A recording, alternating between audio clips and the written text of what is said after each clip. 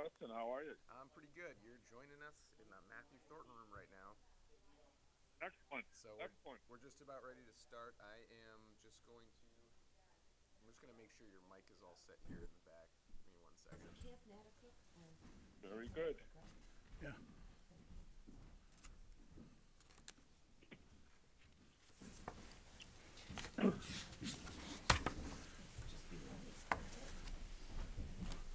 Yes, I thought Tom was coming, but I guess not. Okay. All right, Bill, would you just give me a test 1, 2, 3? Test 1, 2, 3.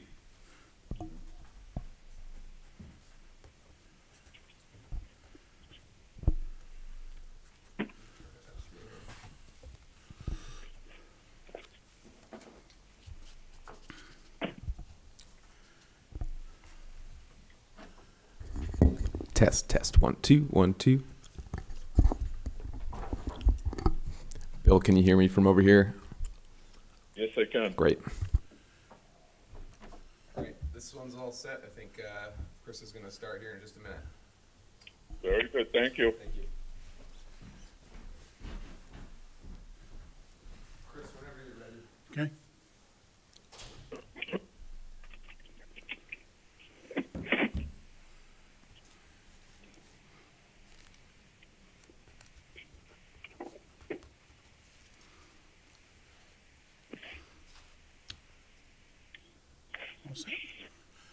Okay, good morning, everybody. Welcome to the March 18th meeting of the Merrimack, New Hampshire Trustees of Trust Funds. As always, we'll start with introductions. I'm Chris Christensen. To my left is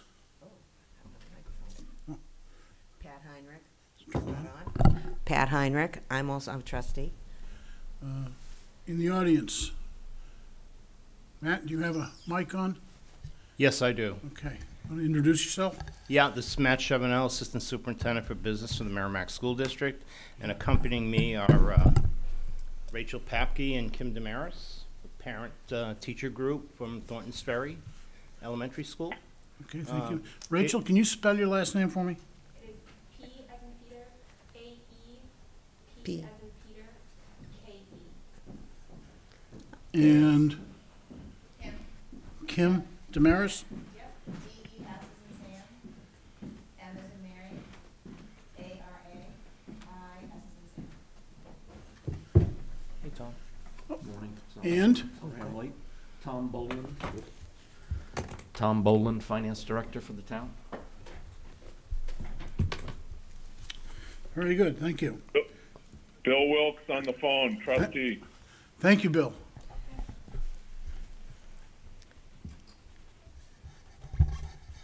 And you need to ask him if he's alone and all that other good stuff, where he is. Okay, is there anybody else in the room with you, Bill? No. Okay, thank you. Okay, first order of business here today is an SAU proposal having to do with the Thorntons Ferry School playground. So I'm just going to turn the floor over to Matt Chevenel. Sure, and if I need some assistance, I will ask the parents to come join me at the table, if you don't mind. That's fine. Okay. This, I guess, has been going on. It's an effort that's been going on, at least that I know of, for at least a year, correct? A little bit over. And parents at Thorntons Ferry, as well as, Reeds and MES, have always raised money for playgrounds. It's a good community building effort. It's something that's really great and needed at the school. The old structure that we had was not appropriate anymore. It had safety concerns, and it had to be taken away. So there's an inclusive playground that the parents of Thorntons Ferry are proposing. They've raised to date, I think, and correct me if I'm wrong, $100,000, and they're looking for just that little much more to get them over the hump so they can begin the ordering process. And I think the request back then was, when they met at Rotary, was 25, but I think given the supply chain issues and the cost of freight and fuel and everything like that right now, I think they would probably be more comfortable with asking for 45,000. to help finish this off and get the equipment ordered this as soon as possible and get the job done over the summertime and get it in place for the kids next year. The district has in its operating budget $30,000 for site work and to make it ADA accessible through paving of walkways and access points. And so we're contributing, the district is contributing $30,000 towards that end.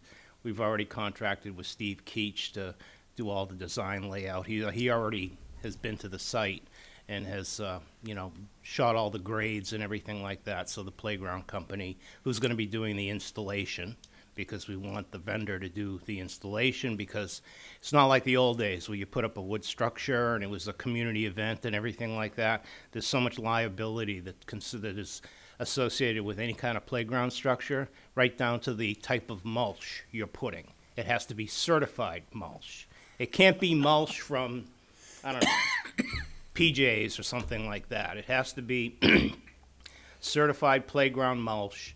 It has to be a certain thickness, and it comes with a certificate that we show our insurance company, and they come over and they inspect it and they bless it. You know, it's to protect the district. When I was a kid, playgrounds were a bunch of steel bars on asphalt. Times have changed, you know, for the better. And so we hope that you'll take a look at this proposal. There's an outline here of what was done at the Rotary Club. And, you know, we just want this for your consideration today. And if there's any questions, I'll be happy to field them, or I'll ask Rachel or Kim to just chime on in. Okay, thank you very much. So this is a formal request from the school district of the trustees for $45,000. Thank you. Yeah, I'm a little troubled with the fact that it's grown $20,000, Matt. I mean, that's more than a supply chain issue. And, you know, are you basically saying that everything's escalated $20,000? I have a hard time with that. Well, I think right now, I don't think the quotes are absolutely finalized. So that is to give us some sort of cushion. We will only invoice you for what we spend. So we're looking for a cap. And so if it's $30,000 we need to finish the job, that's what it'll be. I'm not saying this is, you know, with a contingency factor in there. So it's not just an escalation, it's a firming up the design and then putting in a contingency in there. So this is a max out of pocket for you guys, not to exceed. It probably will come in less, but anything that we have will give you the proper paperwork, documentation, everything like that. And, you know, you'll reimburse the school district if you agree to that. You can make it a little bit lower if you're more comfortable with that. That's fine. We have $30,000 for site work. We could probably offload some of that into funding the playground, depending upon how much the site work actually comes in at. So we'll see. So this is a not to exceed price, Bill. We're just trying to lay all our cards on the table so there's no surprises later on. Thank you. Can you hear all of that, Bill? Yes, I can. Okay, thank you. I can. I guess, you know, I'd like to, you know, we had an original bill of materials that was presented to us, and I just have, you know, I'm not sure where I want to go with this, but I'm just having an issue with a $20,000 increase. I mean, if it was a $5,000 or $10,000 maybe, but 20,000 is quite a jump. So I'd put it out to the rest of the trustees as to what their thoughts are. Okay, thank you. Well, that's why we're here, Bill. We're here to have a conversation. So Rachel or Kim, you want to come up to the microphone and expand on that? Could I I say have to- something first, please? Sure. I have to understand what Bill is saying, that the time frame for a 20% increase is pretty brief. Well, I'm Go ahead, trying to Pat. figure out what you said, Bill, the original bill that you were talking about, because the request, that's the official request says 42.5. So what original request did you get? are you talking about? We had a presentation at the Rotary Club, Pat. and Okay, they well, see, laid that's, out we're not the Rotary Club. Well, And to be yeah, honest, to be honest but with you, last month you asked me to look into this, and so I did contact Matt because I thought we were, as trustees, maybe going to pay the $30,000 that the district is putting forward. And at that time, I discovered that they're talking about the rubber surfacing and the wood chips and whatever, and my concerns were that's a yearly cost, isn't it going to be added to the budget? The initial cost is there, but the yearly cost is way much less than that. It's probably like Okay. another $3,000 or $4,000 every couple of years to do a refresh on the mulching. But what I think the increase might have been, if you take a look at the official request, the email, because what surprised me when I saw this was freight, $4,000, and installation, $23,000. And I would have thought that would have been part of the equipment price. So that surprised me, but I think that's the $20,000 that you're concerned about, is that installation and freight cost that somebody's got to pay to get the stuff here. And so I don't know if Pat, you're, yeah, go. Pat, we had a, I hate to reference our presentation at the Rotary Club, but we had a presentation at the Rotary Club that was one number, and now it's changed by $20,000, and that's the bottom line from where I'm coming from. So, what Matt presented to the trustees before the meeting was not the same. Maybe it didn't come from the same people, Yeah. so to speak. All right, Yes, so go ahead. the email we had was, correct me if I'm wrong, 42,500. Right. Correct. Today you're looking at I 45,000. just round it up, just for the sake of conversation. If 42.5 is the number, 42.5 is the I'm number. looking at the wrong presentation.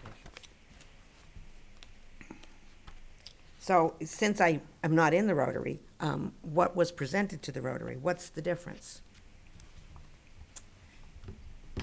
Bill, So you let's, wanna- let's listen to the people behind the project. Right, that's what I'm going to do. Come forward. Okay. This is Rachel. So what was presented at the Rotary is in front of you that Matt handed out as part of that Parents and Teachers of Thorntons Ferry School presentation. So at the time, we went in, talked through the entire process that we've gone through, how we formed the committee, the steps that we've taken to date, things that we've done to the playground, that were smaller things, right? Like we've put stencils on the playground. We've been able to bring in smaller games and such, but really then focused at the end of the presentation on this playground equipment purchase. At the time, when we were presenting that purchase, I believe it's in the back that there was $27,000 that we said we needed to meet our fundraising goal. And then I think after that, there was some discussion, and you guys were then brought into that discussion. So with working with Matt, the number that you see, that 42.5, were options that were all part of the number that was presented at a time, but they were broken out into things that the district and or other groups could, tangible items that we could put cost on. So we could say the labor, we can break out the labor and it costs this much. We can break out the freight and shipping. We can break out the wood chips. So we put that 42.5 request in through Matt and the district. With and one of the discussions that Matt and I had was that we had all of this, which you'll see in the presentation, was generated by student voice and brought together through this parent committee and teacher reps that were part of this committee. So the students came to us with all kinds of ideas and things that they wanted to see on this playground. So a lot of this, the majority of this, was driven by that student voice. There were things that as we were putting it together when we started this back in April, we had a very small budget. And so we were on a smaller scale. And then as we were going through fundraising efforts, we realized, okay, we can start to, increase, expand some of the design, but we still didn't get to all of the kids' wish list. So there's things like shade structures, like roof structures that we could include on this design that are not included now. So if we were to get over, you know, if that 42.5 were funded, we could do things that would go right back into the design of that playground. Like Matt said, it's not quite finalized yet, but it's in a pretty good spot. Okay, so between the time of the Rotary presentation and now, throughout the year, there's been a period of discovery with, you said, student voice, coming forward with other options that could be put in that would greatly enhance the usability and the functionality of the playground. Like you were saying, shade structures. We met out there at the hottest day in August, right? It was hot. With no shade, and we all huddled around that one oak tree or whatever kind of tree it was. Yeah. And to have shade in that area, you know, I don't think something that was considered back then, but it's something that I think is really necessary because that field bakes. It really does. And when it's hot out, it is very hot out. Hang on, Bill. So that's an enhancement that came. Bill, go So ahead.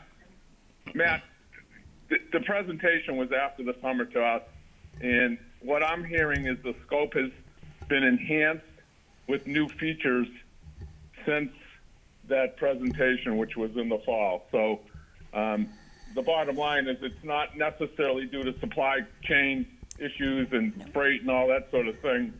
I'm hearing that the scope has changed, and there's been some enhancements based on kids' desires, wish list, or whatever. So Correct. Yeah, correct. And I will say, I mean, the inflation escalation is a real thing. It's something we don't have a tangible, quantifiable number for yet. But both our playground rep, the wood chip supplier, everybody knows that they're going to either have surcharges or increases. They just haven't been able to give them to us yet because they have not been negotiated. Yeah. Okay. I'm going to suggest that while the thoughts are here, it's not our job necessarily to second guess or redesign what some committee's been working on for a year and then come in at the last minute and say, oh, well, did you think about this? Did you think about that? That's not really our job, but we do need to be aware of what's going on. So I appreciate the approaches that you're taking. The question I have is, it wasn't really clear to me how much of this is going to be mulch on the ground that needs to be replaced every year and how much is going to be rubber matting or whatever. I went to an ADA child's playground in Westford, Mass. And the whole area was covered with rubber matting. No mulch. So you could put wheelchairs wherever you wanted to go, or walkers or what have you, because it wasn't just kids in wheelchairs. It was grandparents in wheelchairs as well, or parents in wheelchairs, or older siblings, whatever. And so I'm wondering if there's future plans to make the whole thing compliant, or we're going to be replacing mulch every couple of years. So right now, the current, So that's kind of a long-term question, and I don't think it's our job as trustees to be in the maintenance business every couple of years, but certainly we want to make sure that things are going well from the start. And then there's a backup question about, and this is getting a little further away from topic, but if there's an anticipation that the ferry schools, the Reed's Ferry School and J. Muse, or the elementary school, Mastrocola Elementary, would be likely to be doing similar projects as a follow-on. And the history there is that we did a project like this for the library in all 4 elementary venues, and we did one a year, and we had the money at the time to do it. So I'm just curious if there's a a long-term plan here for all of the schools that we need to be aware of in the background? You know, currently we look at our playgrounds and we have them inspected every single year.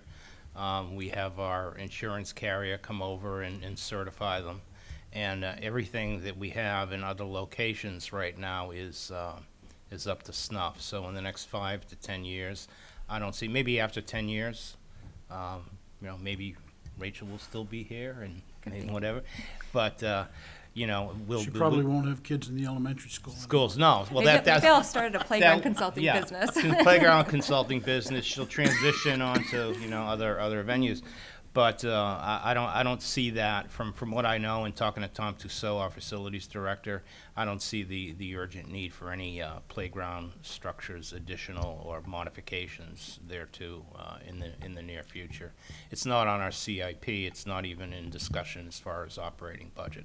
The only thing we'd have to do for the operating budget is to look at what the ongoing maintenance cost of this is going to be, and maybe it's a refresh of the wood chips every single year, and we would budget for that for 24, 25, because we've already put to bed the 22, 23, 23, 24, 22, 23 operating budget, and that's going to be up for a vote. So there's no items for the playground in that budget because everything's going to be fresh. Do you want me to answer your first question on the surfacing? Yes, thank you. Okay. So the rubber surfacing right now is required to go. We have one piece that is called the inclusive whirl. So that piece is set into the ground at ground level, so a wheelchair or other mobile device can roll right onto that. Because of the nature of that spinning, it requires rubber surfacing, so mulch is not allowed to be around that. So that is the only piece right now that requires rubber surfacing. And while we would love to have rubber surfacing everywhere because kids love it and it's safe, it's just very, very expensive, you know, to put in and maintenance-wise as well. So mulch, the wood chips would be everywhere on the entire, where all the equipment would be, except for that inclusive whirl, which we've kind of targeted for the top of the tarmac. We've walked through that where we think it's going to go. So. Right. Thank you. And is the layout such that additional elements can be added as you move along through the years and find different needs? Oh, as far as the topography where the equipment's going to be, absolutely. Okay. It can expand at a very rapid rate if there is a need to. The lower playground at Thornton's Ferry is pretty much built out unless we want to come closer to the school.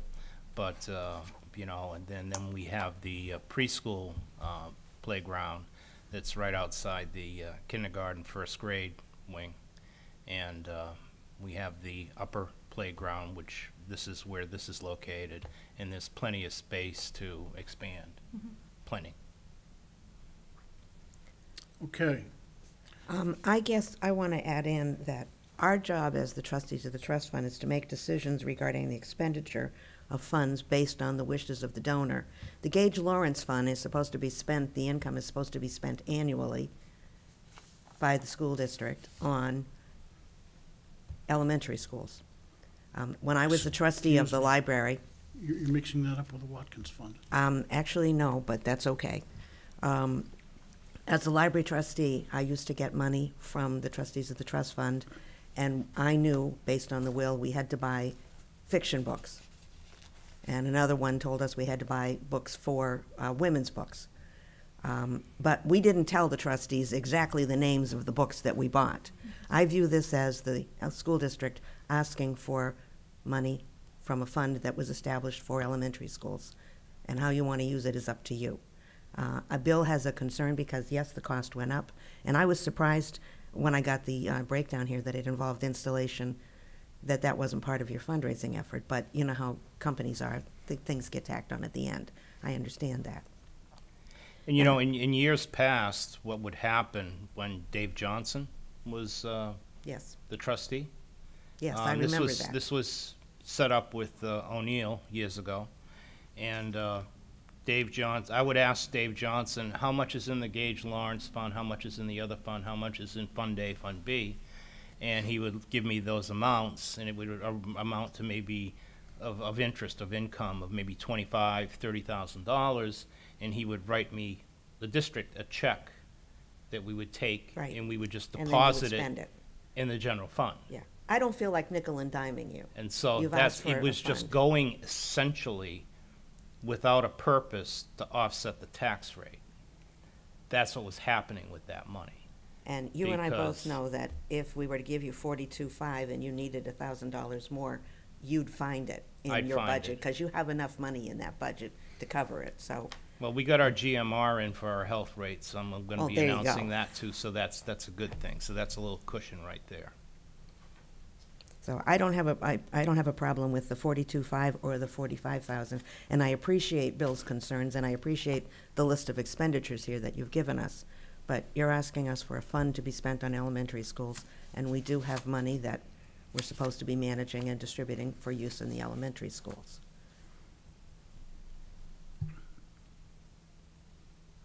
Okay, any further questions or discussion?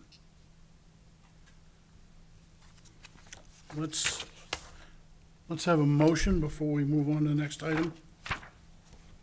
Do you have a motion, Pat or Bill? I'm comfortable with what Bill wants to move. Bill, you got a motion? Yeah, I'm here. I mean, I'm not sure where we're at. Are we saying that we want a motion for $42,000, or what exactly is the discussion? I had a little bit of a hard time hearing it, but you know, my comment is that I don't like an open checkbook on anything, and if I'm a trustee with a fiduciary responsibility, I don't feel it's my position to just give somebody an open checkbook. And I don't believe in padding, and I don't believe in, exceeding a budget because, money's there. So, that's my personal philosophy. I've worked in industry for years. I know a lot about budgeting, and I don't like padded budgets. So I'd be comfortable with the firm number, but I don't want somebody just having extra money for slush fund, for, willy-nilly, whatever they want to do with it. So are you comfortable with 42.5?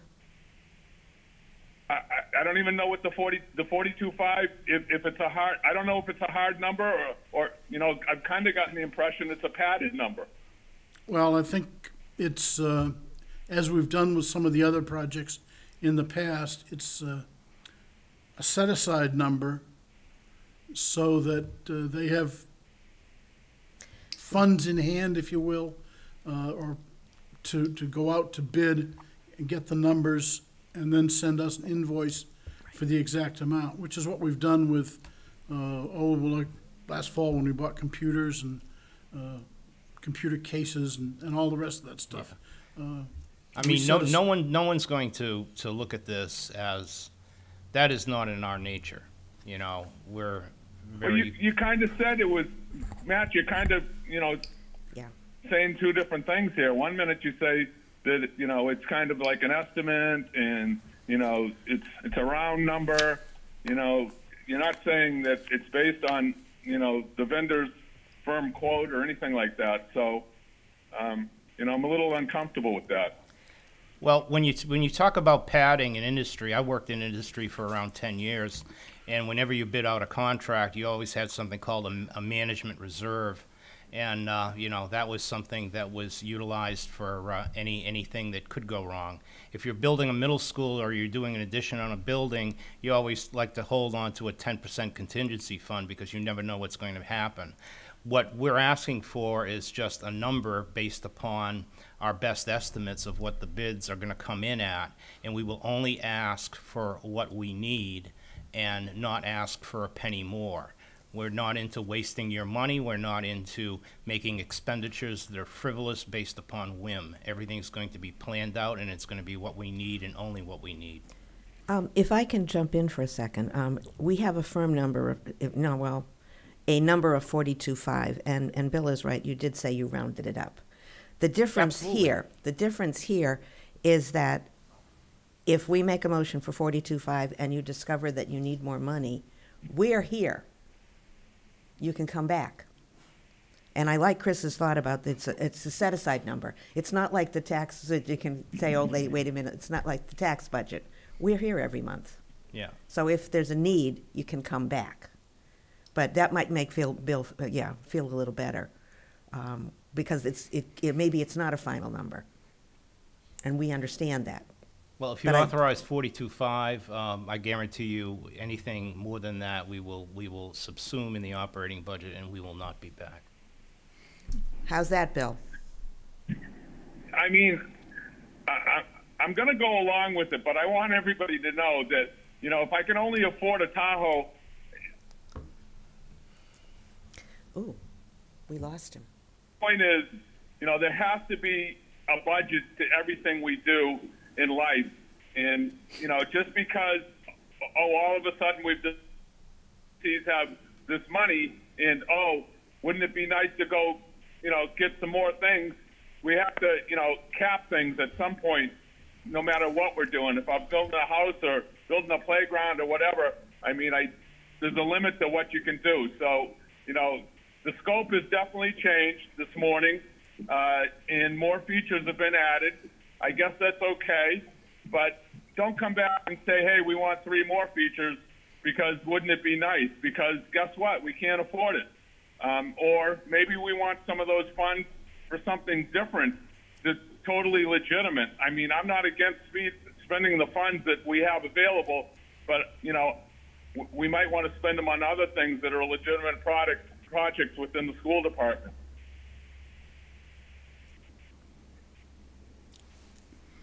Okay. In the absence of anybody else, I'm going to make a motion. I move that we authorize the Watkins Fund to set aside $42,500 in anticipation of receiving invoices from the SAU 26 for playground equipment and related expenses at the Thornton's Ferry School. Is there a second? I'll second that motion. Any further discussion? Why did you decide the Watkins Fund? Because it's got more money in it. Yeah, I was looking at that for the libraries. How much money does the Watkins Fund have in it, by the way? I don't have the latest MS. Oh, okay. Watkins has, on the income side, and this is from the January statement. Yeah. I know the funds have changed over the last several weeks. 820,000. The Watkins Forest Fund, Income Fund, had 275. This is accumulated income. It's not the total fund. And Gage and Lawrence had 429,000. Right. Master Cola had 92,000, and the Stockley Fund had 2,800.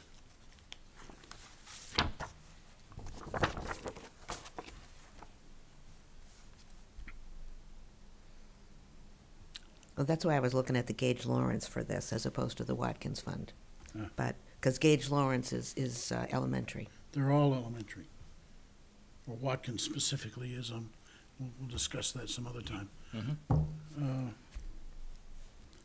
So I have a second from Pat. Is there any further discussion? All in favor signify by saying aye. Because we're on phone, it's a roll call vote. So Pat? Yeah, yes. Bill? Yes. Chair votes yes. So 3-0-0.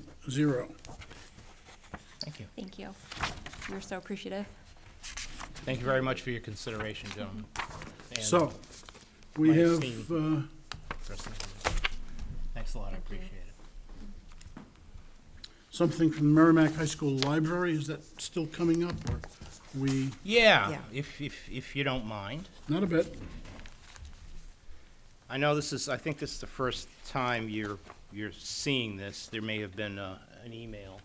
If you guys want to, you're more than welcome to see the rest of the process. And That's my no one will own copy. take offense if you. I thought he had, you have another copy for Bill? Yeah, I do. Tom.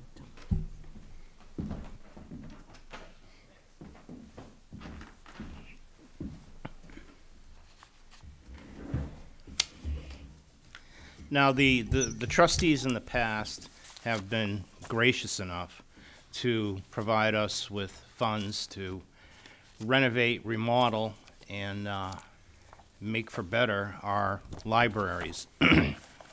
With the exception of the middle school, which we were fortunate enough to build a brand-new school at the time, so it's pretty much configured as we like it to be. And the functionality and the look and feel of the middle school library far exceeds that of the high school library. You've helped us out with J. Muse, with Massacola Elementary School, with Thornton's Ferry, with Reed's Ferry. The only library that we haven't touched has been the high school. I'm not sure about the funding mechanism you would utilize for that, but this is a proposal with a quote, but it's not finalized yet. They're still picking out colors and finishes and everything like that. And we're looking at, you know, right now, $159,107.50, all in. There are drawings, there are plans. It would make a great addition to the high school library. I don't know when's the last time anybody here has been in the high school library, but I don't want to say that it's a little sad looking, but it is a little sad looking. It'd be nice to do an enhancement of the library, move the circulation desk into the center. There's graphic pictorials that we have done, and kind of update it to give it that to give it a more adult feel to it than your classic sit in the hard wooden chair kind of library look. So it's a proposal right now. The high school library staff is exceedingly excited about the possibility. So I'd just like to bring it before you for your consideration. If you do consider taking part in funding this transformation of the library, that would more than likely, if all goes well, take place over the summertime.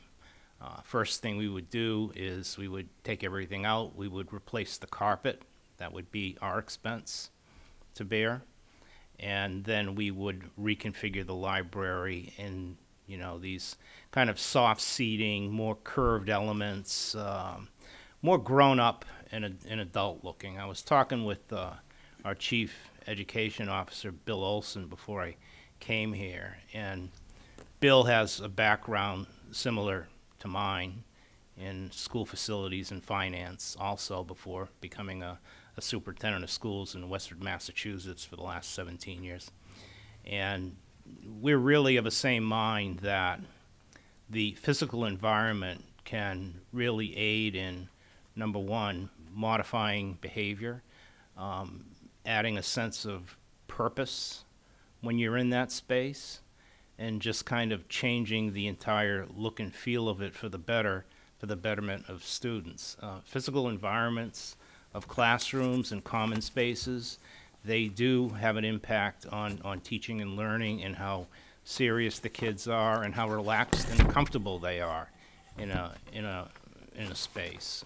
So that's the whole thought behind this, because that library is still stuck in the 70s or whenever it was built.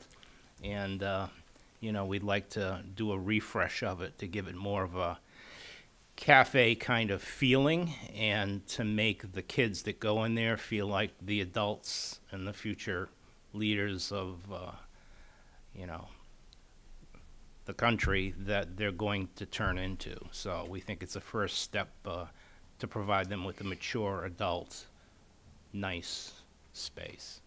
So that's what we have before you. It's always interesting to me to see the evolution of this kind of stuff. When I was a kid in school, it was a big deal to have one television set on wheels that they rolled around in different classrooms. Right. A couple of years ago, we added to the elementary school libraries what to me was significant electronics, whiteboards and projections, and stuff that makes the library a classroom as well. I expect in probably the not too distant future, all of those grade improvements will be in every classroom. But be that as it may, what we're looking at here, and I'm saying this in part for the audience who can't see the pictures, is mostly hardscape. And I'm wondering if there's a difference in the use of the high school library, that there's no or less need for the electronics and the classroom atmosphere as opposed to a more individual use operation. Yeah, I think you know, this kind of talks to, there is a computer lab off to the in the back of the library, where you see the table, I think on page 3 of 8, where you see table 7 against the wall on both sides. So that would be the main spot. But you know, this is basically set up with technology in mind. It would have an overhead projector. It already has one. But this is more about kids having a space for collaborative learning as opposed to just going in there and sitting and reading a book. That's why you have certain clusters as opposed to tables with rows and seats. So it's more about it's more about collaborating, conversations, quiet conversations, discussions, doing homework together, looking at projects together, et cetera, et cetera. The technology in the library is mostly brought in by kids with Chromebooks that the district supplies. When we had to go remote, we spent a lot of money on Chromebooks for kids, probably $500,000 worth out of the ESSER grant funds. So the Wi-Fi in that space has to be very robust. It is right now. And so it would be a spot where a student would come in, bring their Chromebook or laptop or whatever kind of device they have, hook into the Wi-Fi and do work and research through the library automation system that they can pick up in there, and through there's nothing that's going to replace books. You know, book is a book is a book, and book and reference materials that are there. So it's kind of a combination thereof. But it just lends itself to more group interaction and kind of small group collaboration. Thank you. Bill or Pat, do you have any comments or questions? I was going to comment on the fact that the library administrator, if you will, is now called the Library and Technology Services. So technology is is a huge part of libraries. And over the last 20 years, librarians have rewritten their job descriptions and reinvented what it is that they do to meet with technology. It's there, and we have people that need to teach our children how to use it. And a whole lot of what they do at the high school is go to the library and do the research and look things up, and certainly team projects, we need them to have a place and a space to work together. Yeah. Yeah, we used to have just a director of library services, and then when we finally built a computer network in this district 20 years ago, because there was none, you know, that role kind of morphed into the director of technology and library media services. Right now we have very well-trained librarians, but I'm sure that's not the term we use for them anymore. That's probably an antiquated term that I got stuck in my head. But they're more digital learning specialists, basically, and they're there to assist kids with research and how to use the technology and to be teaching partners as opposed to just reference librarians with the card catalog back in the good old days. In fact, I think we got rid of the remaining card catalogs that we had in the library probably 10 years ago or so. We actually had a little auction and people bought them. You know, they make good places to store the nuts and bolts that you have in your garage of various sizes, so they're very kind of popular. But the the whole library program has really kind of changed and, you know, excelled and kept up with the times as it has to. And it's a collaboration with both teaching staff, librarians, and the physical library itself. So, yeah. Well, that correct. makes the need for renovating the library to bring it into what we're doing today, Correct. actually, Yeah. as opposed to what we were doing. We're doing. And the fact of the matter is, if the elementary, upper elementary, and the middle school have an up-to-date library, and to come up to the high school, which is your step to get off to college, and they're back in the 20th century, that's not a good thing. So I'm glad that you're looking at renovating the library. Well, that was an issue, you know, to draw a parallel. When we first built the middle school back in 2004, that was like a state-of-the-art facility, you know, and people would go from there with all the technology and everything that was hardwired in to the high school, and it was almost like a drop down, you know. And so now we've been gradually bringing the high school up to speed, and this is kind of like one of the last pieces of the puzzle to put together to give them an up-to-date modern space that's equivalent or better than what you have in Merrimack Middle School. Bill, anything you want to add? I was just wondering if we could table this until the April meeting, maybe visit the existing conditions between now and April, and kind of with our eyeballs get a look at what the existing conditions are and what the improvements would be.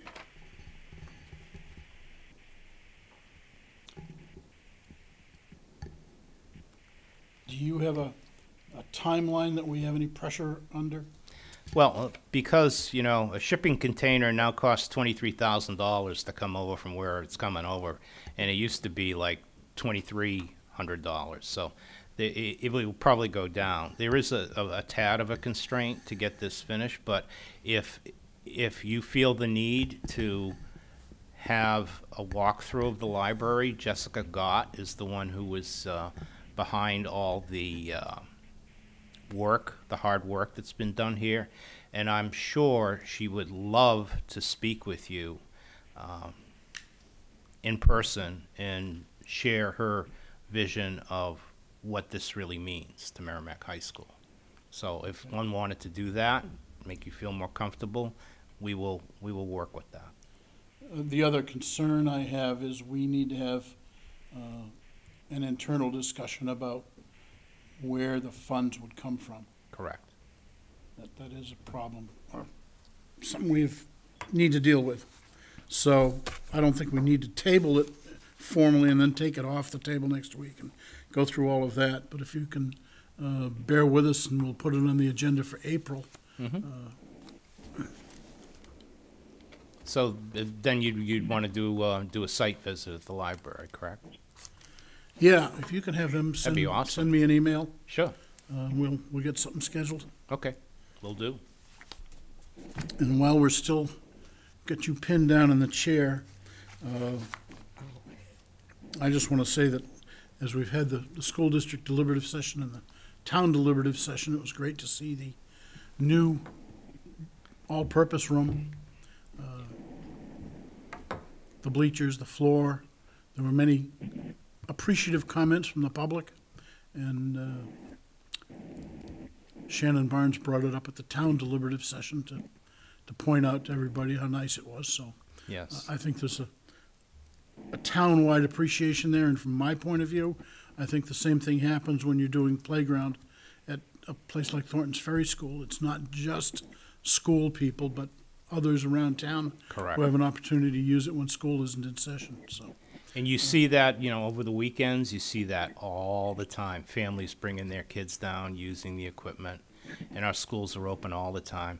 I will say we are exceedingly appreciative of the trustees lending their support to that, the JMU's floor and the bleachers and the Smith gym and everything like that, because, you know, quite frankly, people were like, wow, this is absolutely spectacular. So I've got to give credit to Marcia McGill and Nikki Rowe for helping to pick out the colors of the flooring and everything like that, because I'm a tad colorblind, so I didn't know what I was quite looking at, so they helped me along. So I think it came out really spectacular, and we're very appreciative. So do you have a number? I know you're maybe not prepared for this, but we haven't received the final invoice on that.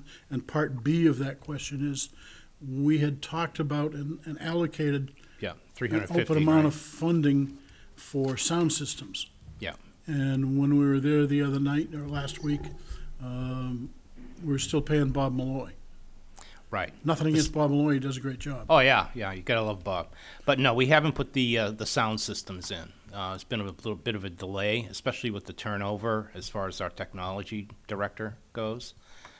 We had Nancy Rose for several years. She left us. It took us a while to find Jason Pelletier, so we wanted to wait until Jason got on board and everything like that in order to finish off the project. So you gave us a not to exceed, I think it was $350,000 Right. total. It came in, from what we have right now, it came in under that. We're still holding a large check because there's something on the floor that we need the vendor to fix. You don't know what it is, but we do, and it bothers us. So we're not going to be going over the 350. It's all going to come in on budget or a little bit below. Good. And as long as we're sending messages back to the school district, we haven't had an expenditure from the Watkins prize spelling and prize speaking contests in a while, Yes. partially because of COVID. Yeah. I hope there will be some messages going back that we think those programs need to continue and the money's there to pay the prizes. Absolutely. Anything else for Matt? Anybody? Bill? No, I'm good, thank you. Pat? No, I was just gonna comment that, and you brought it up actually, that you're right, the people in the audience at deliberative sessions loved the floors. Yeah. And I'm quite sure you're gonna see requests for the floors in other buildings. Let no good deed go unpunished. Yep. I'm sorry, my mic wasn't on, so I need to say that. Say it But again. you're probably going to see requests from all of the other schools for that very same floor, because that's what those gymnasiums were added to at the school, the elementaries. And it's more than 10 years, so I won't be surprised. Yeah. And then there'll be the high school, so. The high school's coming up. That's on the CIP Yeah, for some I time know. in I- the I- future. I- Well, you know I know that. I know, you know that. Yeah, so, but I think that's unfortunate, but on the other hand, it is fortunate. So I want to thank the parents group for taking the lead at Thornton's Ferry Parents Group. I was president of Absolutely. the parents group for a couple of years, many years ago, but at Thornton's Ferry. But the fact is, that's a lot of money to raise, and I really appreciate that you did it, and it's a great program. And yes, you're right, the other two elementaries are going to want it too. So you can tell them how you did it, because I understand that concept, I do. Okay. Anything else for the school district? Okay, moving on. Scholarships.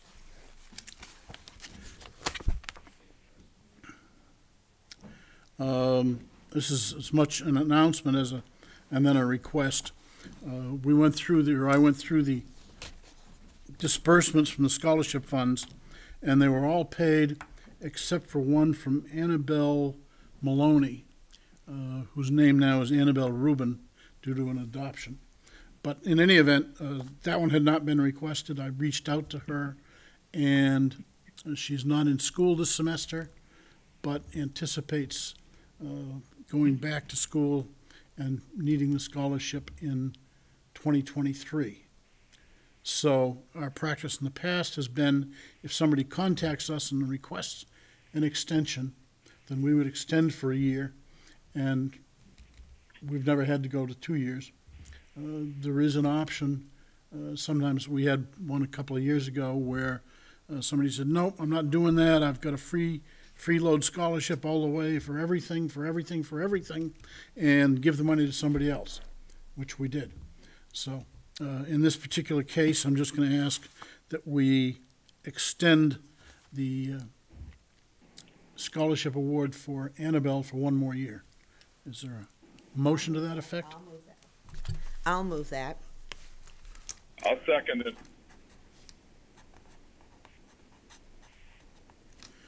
Okay, very good. We'll take a vote if there's no further discussion. All in favor, roll call vote. Bill? Bill is for, yes. Pat? 4. And Chris is 4. So 3-0-0. That was an easy one.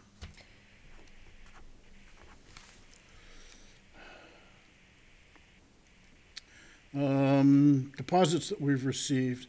There was a $10,000 deposit for the Bear Christensen Fund approved by the town council, and that was split 50-50 to principal and income. And then there was another $1,050 for the same fund that was also approved to go to principal by the town council. So that's just a notice that they took their action and the checks have been submitted to the bank. Very good. MVD, nothing overly exciting here, but I'll make the announcement because we haven't had the MVD annual meeting yet. That's March 29th, I believe. And they plan to add $100,000 to the non-capital water purchase and GRC treatment facility, $200,000 to the equipment and facilities fund, and $236,923 to the system development fund. So we'll all be voting on that on March 29th. And they normally send us a check within a month or two after the annual meeting. And I think after that, they're going to be looking for another $200,000 to come back out of the equipment fund for, I think it's a 10-wheel dump truck. Any questions on that? It's really an MVD issue. No. Okay. Cloud storage. We've been off and on this topic for several months. I've talked to the IT people. They went to town manager, and yes, we can do it. The question is, what do we want to put in the cloud? A lot of what we do is mostly minutes and agendas, which are already carried electronically on the town website. But there are some things that either we would like to access once in a while, or once in a while the public or somebody, even town or school district, might like to access, that I think would be well served to be more readily available to the public or to the administrations. And I'm just looking to see if there's agreement to that, and if so, what types of things would you like to see stored in the town cloud? Well, I think first of all, Chris, we need to discuss the difference between the storage in the cloud, because that's a secure area, and what they have right now on the website is not sufficient. They have to be stored in a PDF-A format, and they have to be secure as records. So, because I've been working with the town clerk to get school district records in a school district cloud, and it's a whole separate process. The town website isn't sufficient. That's not the cloud. I understand that, and in fact, but we don't the need a minutes. duplicate, because the minutes and agendas are stored in the permanent record annually anyway. Right, that's what Diane is converting into a PDF-A to put in the cloud, and there is space available, but you have to go into a particular format different than what's on the website. And I'm fine with that. Yeah, I mean, but point that's would be, the point, but see, they're not readily available that way, that's the storage. okay. And on the website, they're available, but not, it's a secure site, that the cloud storage, so it's a little bit different than readily available. Granted, good point. So I think that we need to talk about it, actually, and have in front of us a proposal of what it is you're looking at. And that's what I brought up a couple of months ago, is that there's so much stuff down there. And we need to take a look at the statutes and figure out and just write it out, what it is we're doing. And, because you're right, minutes need to be retained, and we need to have and Diane is converting many of them and putting them into PDFA. But our specific stuff is a little different. Well, I'm thinking some of our, I'm going to call it simplified financial records. For example, I generate every year an activity summary. The money that went in, the money that came out, not dividends and that kind of stuff, but checks written and deposits made. So Okay. that's something that in a summary format could be stored elsewhere rather than just in a folder in the file drawer. And I Maybe think- maybe we don't need to do that. It's not a required report, but depending upon who the. Why would, Go ahead, Bill. Chris and Pat, why would we want to store like financial information from Cambridge Trust in the cloud if Cambridge Trust has all that stuff stored and probably a lot safer than anybody, or as safe as it can be. But we do get hard copies of financial information, but I'm not sure if it would make any sense to put financial information in a cloud for, town-based cloud, if you want to call it that. Okay, good point. I think it comes down to what it is we're required by statute to hang on to and for how long. And by statute, minutes and quarterly reports in paper or electronic are permanent. Bank statements in paper or electronic format, 6 years after audit. I wouldn't put those in the cloud. Right. I'd keep them for 6 years, and then once a year have go through and get rid of them. But minutes of our meetings are permanent records, so yeah, those should go in the clouds. And annual reports are something that is suggested, since we do an annual report, that gets kept permanently. Well, the town clerk already takes care of all of that, so that doesn't require any additional Probably not from us. effort from us. But some of the things that might be interesting is to take a look at the wills that we have copies of, or things of how this account started. And that's what I want to do, is put some of those things together in each of these capital reserve funds, because the various bodies, it depends on the wording of the capital reserve fund, whether the town council or the school board or the water commission is the agent to expend, or the voters are, because the school district actually has two funds that the voters have to approve it, and we need to know that.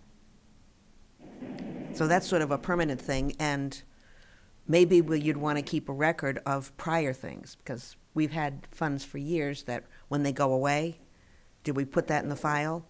Or is that something that you'd want to put in the cloud as something that was done in years past? Because we're always referring to, and you did today, remember years ago when it'd be nice to be able to have a place where it's readily accessible. Well, that was my thought, and Yeah. if you have proposals on that idea and you want to bring it up, this may be a continuing discussion. I don't think we're going to resolve it all in one day or even two meetings. But I would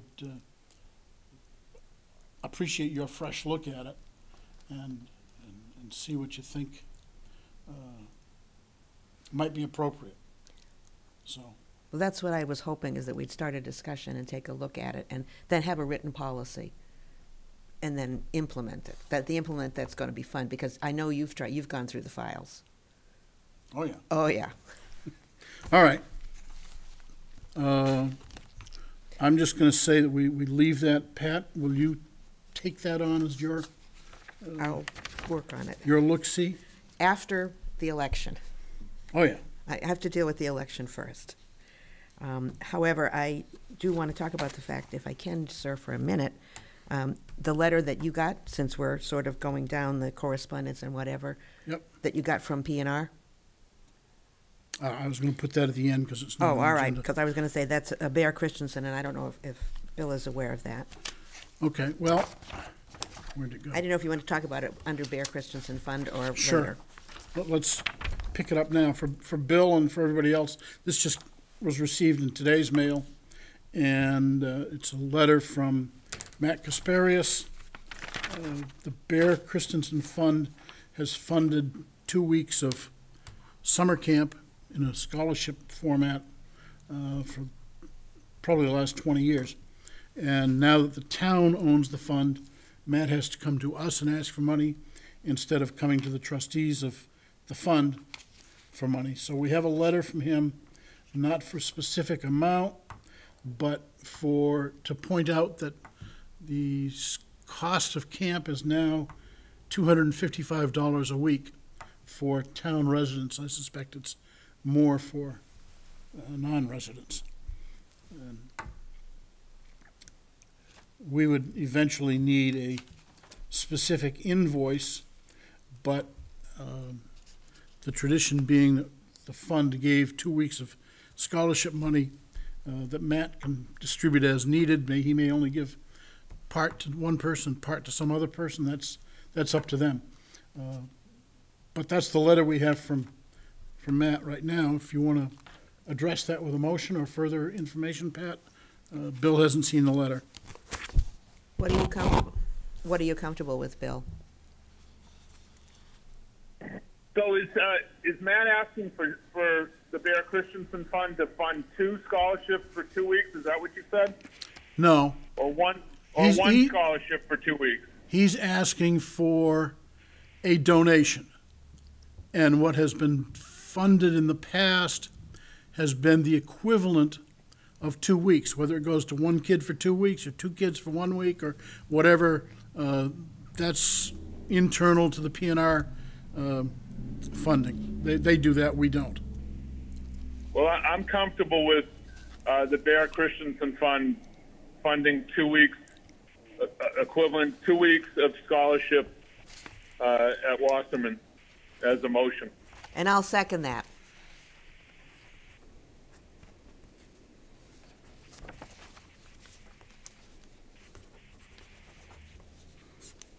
Okay. All in favor signify by saying aye. It's a roll call. Bill? Aye. Pat? Yes. Aye. Chris is aye. 300.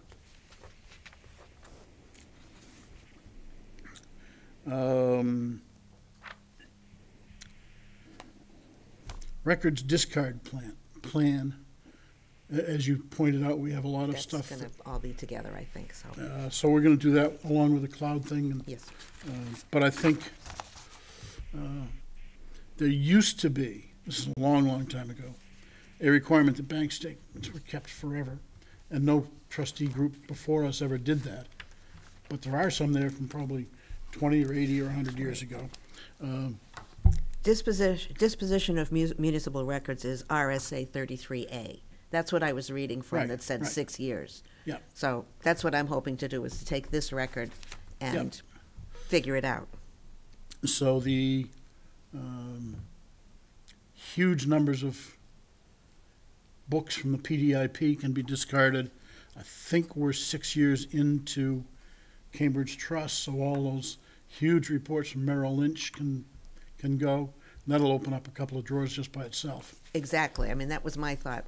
But I felt uncomfortable as I was looking at them, that I was going to be the one taking things out and throwing them away. But if I can make a list of what I've thrown away or something, but anyway, I didn't want to do it alone, but as you know, 2 of us doing it, we can post a meeting. Well, I'm going to move that Pat be a committee of 1 to discard bank statements that are in excess of 6 years old. I'll second that.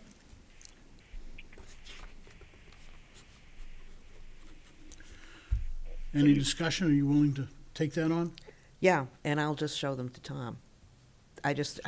That would be somebody else, because you're sitting here, that he can confirm the date.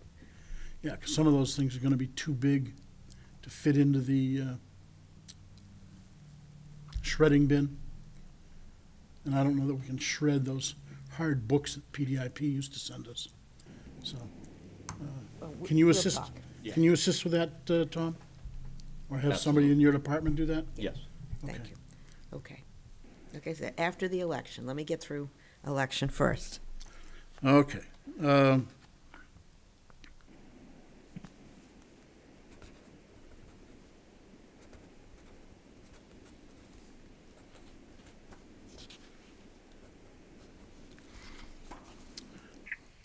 Any further discussion? Seeing Nope. none, call for a vote. Bill? Yes. Pat? Yes. I vote yes. 3-0-0.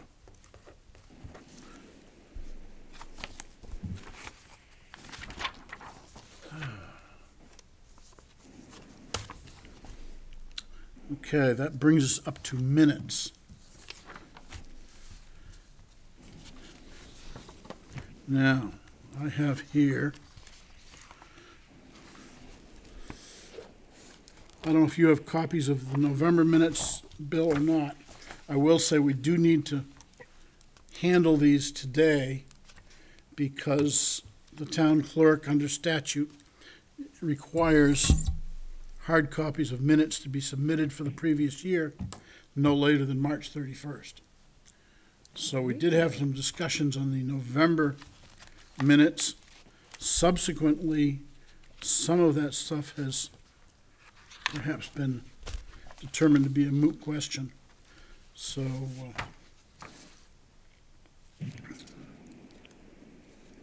Well, do on you want to the, shoot on that first, Pat? yes, thank you. On the minutes that I rewrote and sent to you, there were some suggestions, and I would like to say that I'm glad that I put the comment in there about the trustees approving of a list of stocks, because I thought that that's why they were sending a list to you. But absolutely, I went back and listened to the tape again, and the fact is that Eric and you and Bill, Chris, had a discussion about growth stocks you wanted to order, and he said he would send you a list. My assumption was he was sending it to the trustees to approve. I didn't realize that we didn't have that authority, and I was really sad to hear that. However, he was supposed to send you a list. The fact that he didn't send you a list is his problem.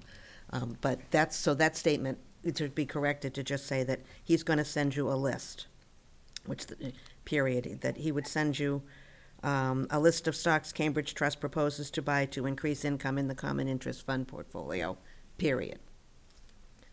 The rest of it, Chris has suggested that we include Bear Christensen when I referred to the Bear Christensen Trust, and Watson when I referred to money going into the Watson Fund.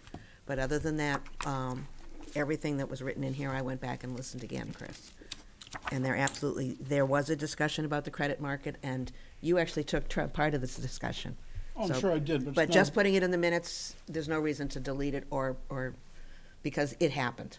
Well, I guess part of my point was that a lot of that is included in the, is it 18-page, whatever, however long that presentation was, that is included as an addendum to the minutes. So a lot of that is in there already and doesn't need to be in the minutes, but it doesn't make much difference. You can put it in if you want. I do.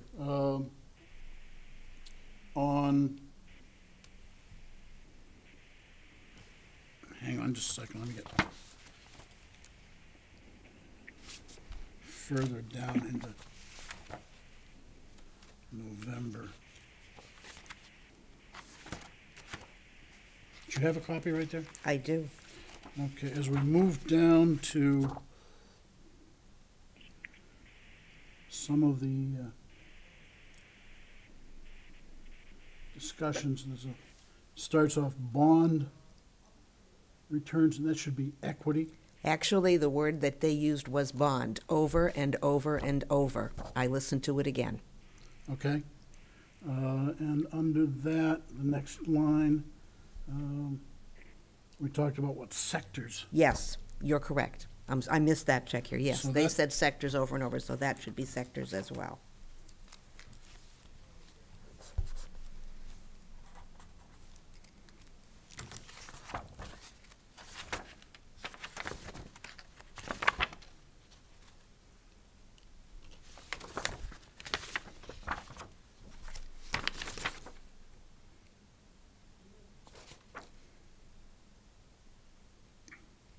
The only other one, way back at the end, when we get into this discussion about monies received, there was a point about receiving $5,000 to add to the scholarship fund. Yes, that's the one And I think that should say Watson I agree, Scholarship. yeah. that was Watson, and the other one you said put in Bear Christensen. Yep, Yeah, both of those, that's what I said. all right. Other than that, but I'll make those corrections and I will send those to you, and then you can just have them replace it at what's online. All right, so do we have a motion to approve the minutes with the amendments just discussed? I will motion we approve the minutes with the amendments as discussed. And I'll second that. And I'll call for a vote. All in favor signify by saying aye on a roll call vote. Aye, Bill. Aye, Pat. And I will vote yes, so that's 3-0-0, which brings us to the minutes of January 21st. Okay.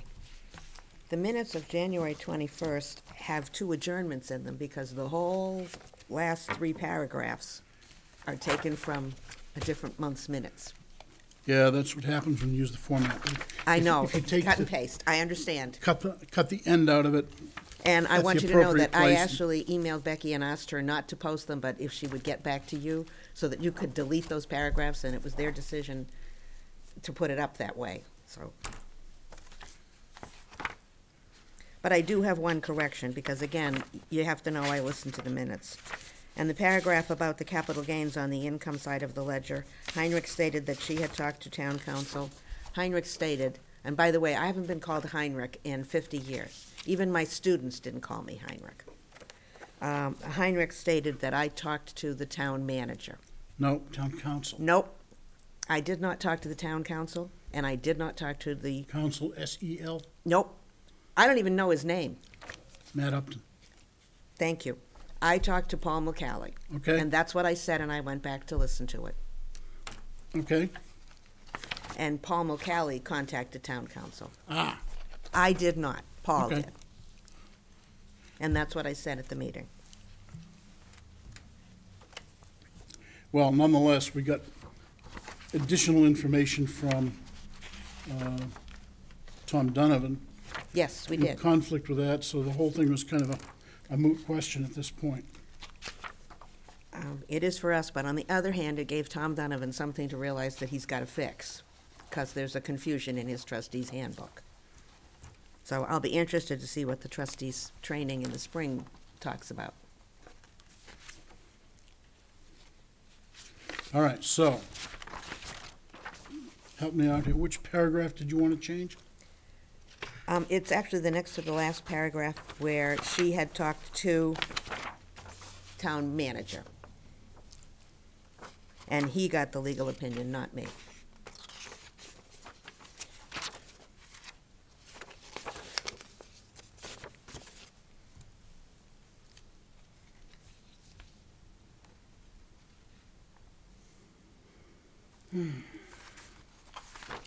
And then, as I said, I want to get rid of the last 4 paragraphs that Yeah. have not, yeah, I I mean, had that already goes without ta- saying. I had already taken those out when I went through the thing, but Yeah, whatever. We'll get that back to Becky, okay.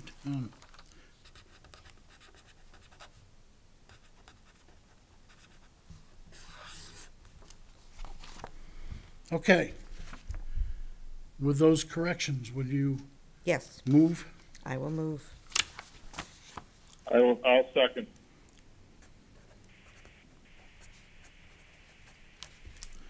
All in favor? Bill? Yes, aye. Pat? Aye, I vote. Chris votes yes. there you go.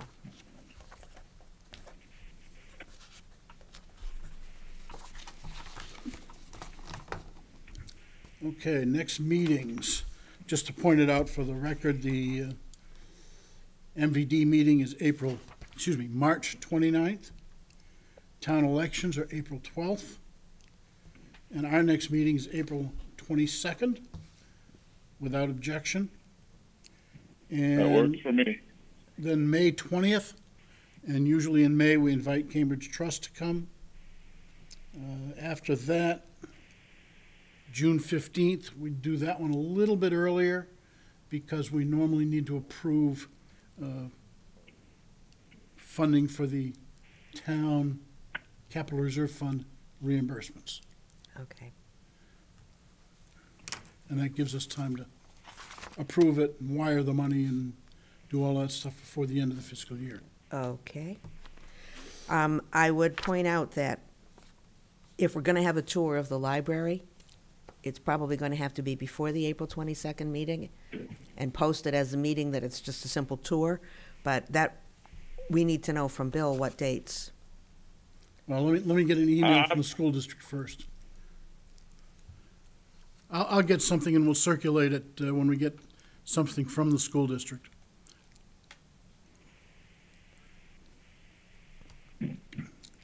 But I'm going to ask, generally speaking, we seem to be able to meet this time of day, 9 o'clock in the morning. Is there any other day that, I can't do Thursday mornings, but other days that are out of the question for whatever reasons? No, I mean, the dates you described work for me, or tentative dates planned work for me at this point. Well, April 12th is out for me, Yes, that's election day. which means April 11th is not good, and there'll probably be some other time, but we'll be counting and sealing ballots and testing the week before, but I'll see So what I can it would do. be after the elections. Yeah, after the elections for the visit to the library probably makes sense, right? Yep. Okay, if you could do that, that would be terrific. And Thursdays is bad for you, so, okay.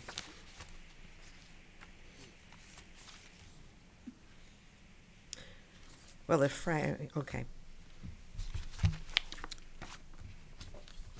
Okay, do we have anything else? The only other thing is that one of the emails that you sent around and you talked about it again today, what other projects has this body approved that you're still waiting to receive bills for? I think the sounds, well, we haven't received a bill for the gymnasiums. See, I didn't realize that. Gymnasia. Yeah, And the sound systems, which haven't been installed yet. I think that's it. that's it? Okay. We haven't, well,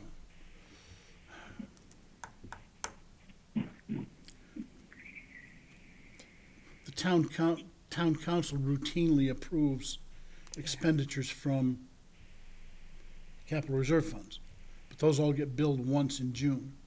Okay, And and that's the reimbursements that you're talking about, okay. Yep. Yeah, when I so just saw this, I that's thought, an annual event. MVD spends money and then we reimburse them on a rotating basis or rolling basis. So I don't think we have anything specific pending, but there will be some things that come from them periodically. okay. So then that brings me to the novice trustee question here. So if, once amounts are approved to give to a project, they don't get the check right away, they submit bills for it? Yes. Legally, we only pay for on an invoice. Okay, We can't just write a check for $300,000 and say, here you go. The example that we used to use was, and I'll pick on the MVD, but it's not necessarily their fault, if you will. But let's say the MVD says, we're gonna buy a truck, it's gonna cost us $100,000, and send us the $100,000.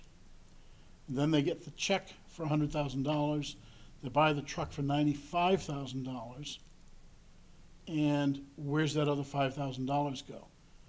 It's not being expended for the truck. It didn't go into their, or it could have gone into their checking account, which is a misappropriation of funds. So that's why we only pay when we have a direct invoice with a specific amount. okay, because everything I've read talks about a voucher.